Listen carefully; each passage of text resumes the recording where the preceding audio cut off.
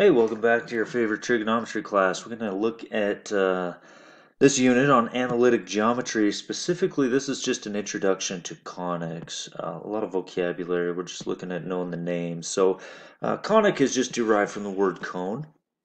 So it's constructed in the following way. You have this axis. We're going to call axis A here.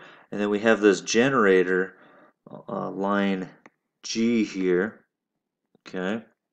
And what we're going to do is we're going to rotate this line G, this what we call a generator, while maintaining the same angle. So if I rotate that around, right, if you can imagine it rotating around, and then it's creating our right circular cone. That's the collection of all those points swept out is this right circular cone.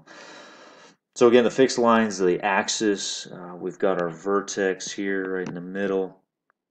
We have our generators, right, that line A, and all those lines are called generators of the cone, okay?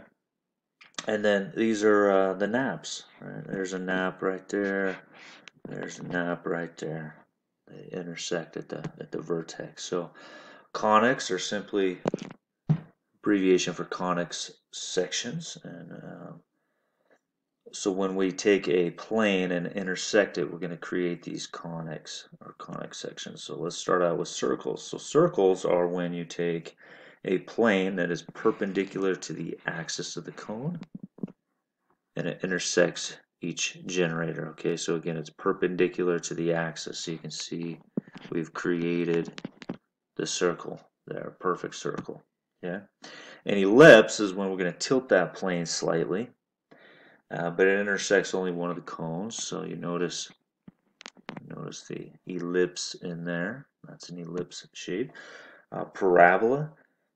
So we're going to tilt this so that it's parallel to a generator and it intersects only one nap. So again, you see the ellipse right there. I'm sorry, the parabola right there. Okay. Hyperbola. So this is when the plane intersects both naps. So we've got the hyperbola. We're going to see the shape of the hyperbola right there. Alright, so conic sections, just to finish this out, are used in modeling.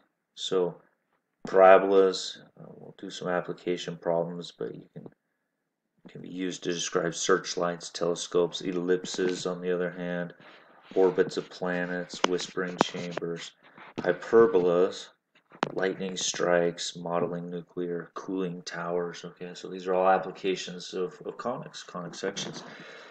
So we'll get into parabolas in the next section.